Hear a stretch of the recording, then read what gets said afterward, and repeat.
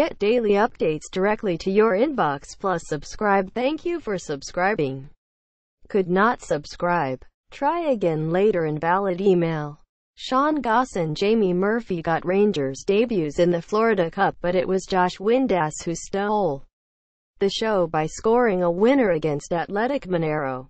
The Ibrox side began the friendly tournament on a positive note in Orlando by seeing off the Brazilian outfit. And despite Goss and Murphy starring in the first 45 minutes, Windass grabbed the limelight after the break with a super goal. The in-form midfielder, who is attracting interest from England, could have scored a second late on but fired his shot wide. It was a decent workout for Graham Murdy, who used 22 players in the 90 minutes.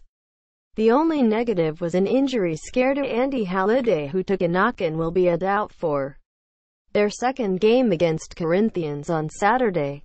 Around 500 Rangers fans made the journey to the States to see their side in action. And after a poor opening half, Murdy's men impressed in the second, culminating in Windass' 68-minute strike.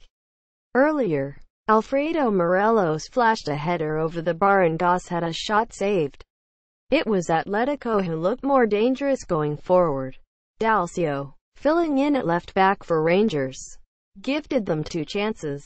Thales cracked the post, then keeper Jack Anick kept out Pablo when he made a terrific stop with his legs. But after the introduction of Windass, Andy Halliday, Daniel Candeias and Michael O'Halloran, Rangers stepped up a gear and were worthy of their win.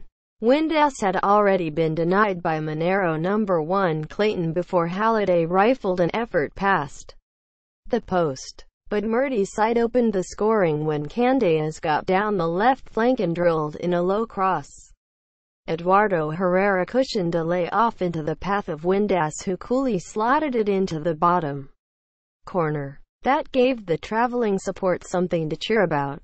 And despite Pablo squandering a chance for the Brazilians in injury time, Rangers held on for the win. 5 talking points. Touch of Goss. It's very early days in his stint at Rangers, but on loan QPR midfielder Goss impressed on his debut. Here in Florida, he dictated the play for Graham Murdy's side in the first half, sitting deep in the Gers engine room and orchestrating with his left foot. Despite only having a few days with his new teammates, he was demanding the ball and taking responsibility.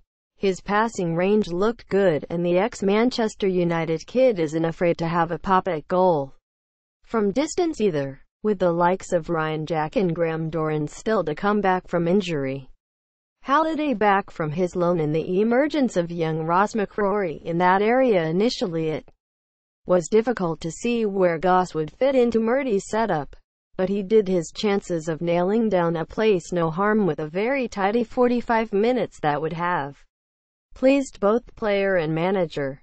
Second half saviors. Rangers' second half team played with far more intensity than the side who started the match.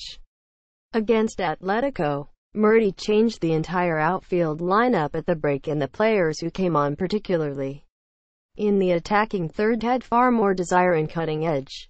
In the opening period, Alfredo Morelos struggled up front and Nico Kronchar toiled in behind him, even on the flanks. Despite showing some nice touches, it was difficult for new boy Jamie Murphy to make an impact, and young Serge Takayi was playing at this level for the first time. Gers' play was a bit labored and careless in the first half, but they had more zip after the interval, with the likes of first-team regulars Daniel Candeias and Josh Windass performing well. Dangerous Dalcio. Dalcio surely can't be part of Murdy's plans for the remainder of the season.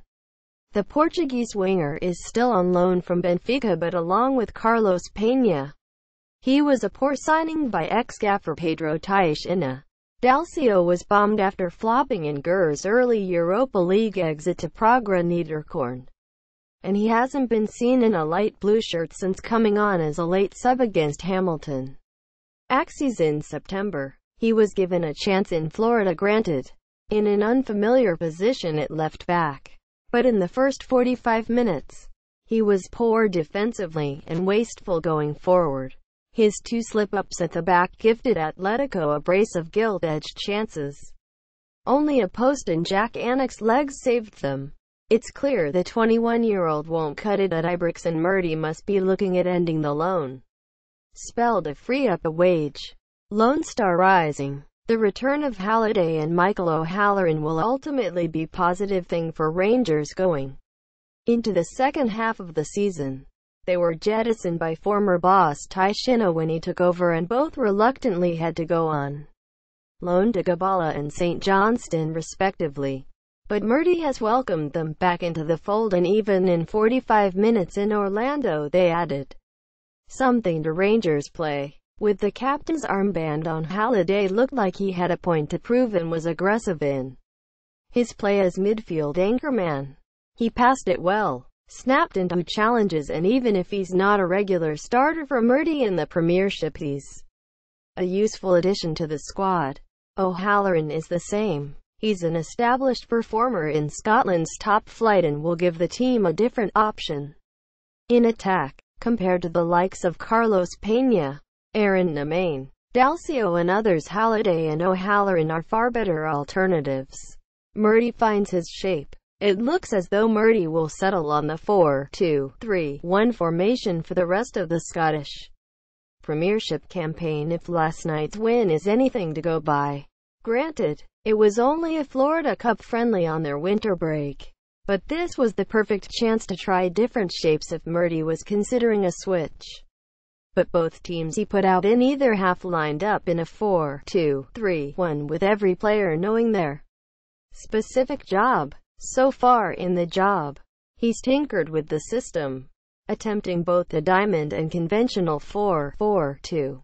But this formation looks like the one he's most comfortable with, and with added options in midfield, it looks the one best suited to Rangers' squad.